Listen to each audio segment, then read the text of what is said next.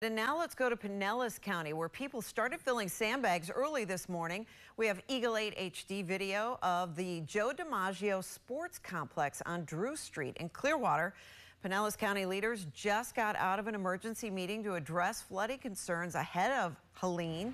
8 on your side's Chloe Sparks is live where that meeting just ended. Chloe.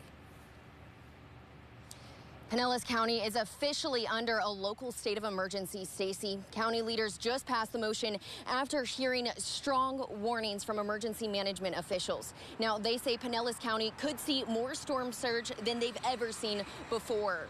Our Max Defender 8 meteorologists are projecting the storm surge could be 5 to 8 feet. County leaders say there will likely be evacuations, but officials will wait until the storm is closer to landfall to make the call. We've seen how bad flooding can get here when it rains, and it's been raining a lot. The ground is saturated. Trees and poles could be uprooted.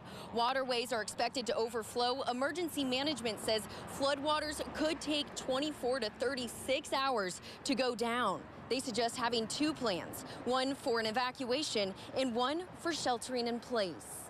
Because this is such a fast-moving storm, you really do need to be paying attention and watching the news and looking for alerts, because it is so fast-moving.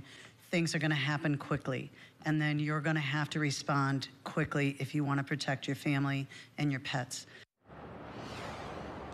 Now, the Pinellas County Emergency Operations Center is currently partially activated. Leaders say they expect it to be in full operation tomorrow as agencies continue to track the path and the strength of this storm.